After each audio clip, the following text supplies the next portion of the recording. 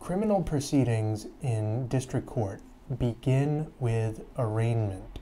Now, at arraignment, the clerk will call the defendant's name, the defendant will step forward, the clerk will then read the docket number, and then read the charges against the defendant.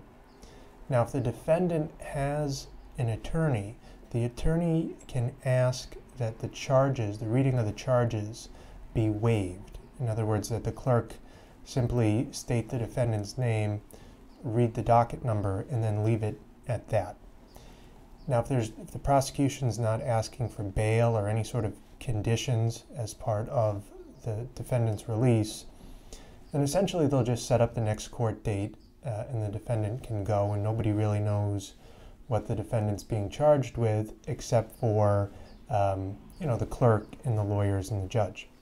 So it can alleviate some embarrassment and some of the stress of arraignment to have the reading of the charges waived. And I'm going to write a blog post. I'll put it in the comments or in the description below, giving the procedural rules and the exact language that permits a defendant to waive the reading of the charges.